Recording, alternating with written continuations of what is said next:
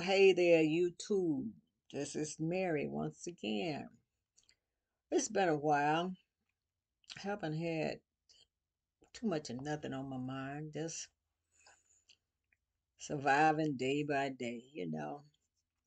But I did have my annual physical, and come to find out, for the past 3 years, I have been taking too much blood pressure medication. They have, and I thought it was kind of strange. They doubled the medication, said take it twice a day. And this medication, my blood pressure had been too low and making me tired. And I went to a different doctor, the same office, but one of the associates. She said she couldn't understand why I was taking the same blood pressure medicine twice a day.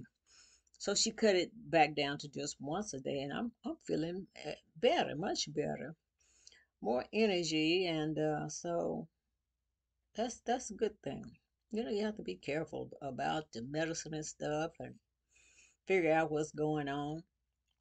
But I'm about to do more videos. I got a lot of things going on, and I'm getting yeah, it's a store. I have acquired a whole lot of accessories for the home.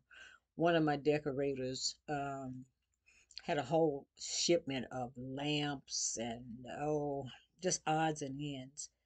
And once I get it situated in the storage, I'm gonna do a video and I'm gonna show you guys some things. And I guess I don't know how I'm gonna sell it though. I guess the shipping would be included in the price, but it's gonna be real cheap. But the shipping is what I'm worried about because lamps can easily be broken and stuff. So maybe I could put insurance on it.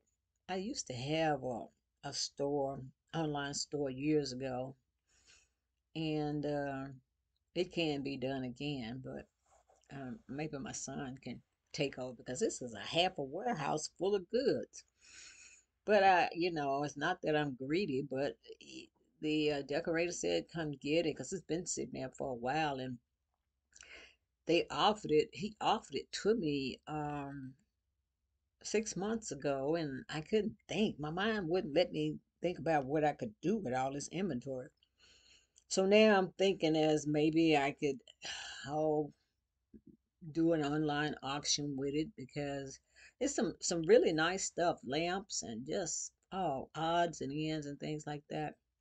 So we'll see. I'm gonna get a truck to pick up this all these items on the 12th of February, and then we'll see what we could do with it. But I don't want to just give up on making money, even though money is what it takes to live in this world. I was thinking the other day, and I hate to be a naysayer or whatever, but this is what made me feel better about dying and getting old and all that stuff. And this is just a thought that's been laying on my mind. What if the world we live in right now, the sad things that happen and all that, well, supposing this was hell, and when we die, we go to heaven. And the thought of that was like, oh, that's kind of morbid. Why you thinking that? And I just let the thought sit there and marinate because at my age, you don't, at least I don't rebuke a lot of thoughts because you get old. You just older. You don't get these old crazy thoughts and things you used to think about when you were younger, and sexual innuendos and things like that. You don't get that. You just kind of relax and enjoy the rest of the ride. But I was thinking, I said, wouldn't it be something? Because I think about mostly everybody I know, they're gone on, they're dead. And I said, wow, you really miss them, but when they die, you feel like they had the victory, they won the battle. And I said, wow, maybe we've been looking at death the wrong way. And this planet, there's so much sadness going on. It's like Just like the other day when this little girl and her brother, I forgot where they were, Florida, I believe. They were on vacation, and they were digging sand pits, and the little girl died in the sand. A sand dune fell on her. And I know the parents were really upset that that happened. You feel like it's somebody playing a trick on you to make you come across I don't know how many states to come to Florida and for your baby to die like that. So you got to wonder, is it uh, a trick being played, or is it the devil? Satan rule his domain and what's going on, and we're just being tricked.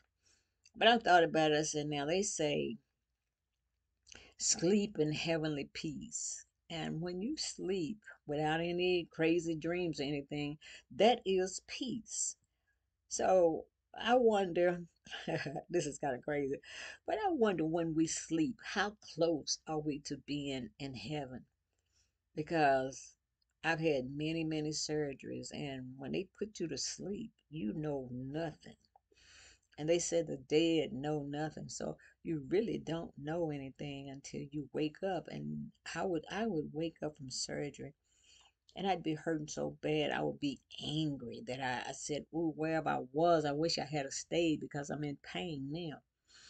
So I don't know. It's just I don't know, it's just crazy to have these kind of thoughts. But maybe it's not. I have them, but it comforts me. It's probably something inside of me that's comforting me in this phase of my life because it's nothing that I want. I mean, I've had houses and cars and all that good stuff, and husbands, boyfriends, clothes, everything, and it's nothing that I really desire except for no pain. I wish I could be pain free. But just the peace that I get when I go to sleep, that is a beautiful thing. And I don't know. Maybe some of you, I may not even have any older listeners, viewers, not listeners, viewers, but all the old people that I talk to when I go up to the senior citizen place, some of them are really, trying to stay young and dancing and all and this and that. I need a man, I this, that, and that. But to be truthful, everybody seems to be kind of content, and we sit there and twiddle our thumbs and just, relaxing because when we leave that center, we eat our little food and go home, but we are ready to take a nap. And some of them are sitting there napping right there. So I don't know. That's just what's on my mind. And this thought will pass too. Next time I be on here, I'll come on here. It'll be something else on my mind. But I'm doing good. I'm dealing with my friend, my dear friend. He's been my lover, whatever. We've been together since 1990. Oh, I guess 94. He has Harold. He has dementia, and I'm here to take care of him. We're trying to keep him out of the nursing home because that would be the next step. But it's amazing to watch this disease. Dementia. It's unbelievable how your mind can, it's kind of like a computer. You have random access memory and things you can just, the computer can just, you push a button and it goes to that spot and retrieve that information. But with this dementia, that information is not retrievable. It's like he can give you things that happened a long time ago, just right on it, songs and who did what and things I don't even remember. He remembers it. But things that happened 5 minutes ago, he doesn't remember it. I could tell him something, go in the kitchen and get this. And he'll come right back and say, "What did you tell me to get?" Or he'll tell me something, oh, he'll say something like, "That's a pretty red book you reading." And I'll say, "Yeah, it's pretty as blah blah blah." 5 minutes later, he'll say the same thing. And I'll have to remember. I can't criticize and say I just told you that. I have to learn that that information is gone that quick. So this is I don't know, it's an experience for me, and maybe I have substituted this theory about this planet, this earth that we're on being hell. Maybe I've substituted that to comfort myself because I know in dementia, or just as you're getting old, I know death is the next thing. So maybe I fabricated this in my mind to make me, to comfort me, to make me feel better about death. Because young people, they love life. It's not that I hate life, it's like the summer of everything that has happened. I've had, oh, what you call sadness and happiness and all of that. And then when you sum it all up, you can say, well, it's all been good. It has been good. But it's still not tangible. It's like it's fading like a vapor and it's gone. But all you have is the memories of it. So anyway, that's what's on my mind right now. But this thing with the dementia, man, that is something else. And it's a learning process. And sometimes I think, because I could ask my son some things. I say, well, so and so and so and so, and do this, that, that. And he said, Mama, I told you, you asked me that same question yesterday. I said, what? I did. I said, yeah. And I said, ooh.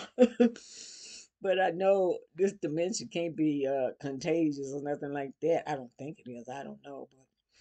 But I tell you, you young people, cherish every moment and try to remember. Because Harold tells me all the time, he said, Mary, remember not to forget. And he wrote that in his book, Remember Not to Forget. And that's about all I could say is remember not to forget because the day might come where you forget everything. Anyway, toodaloo and have a good rest of the day. Bye bye.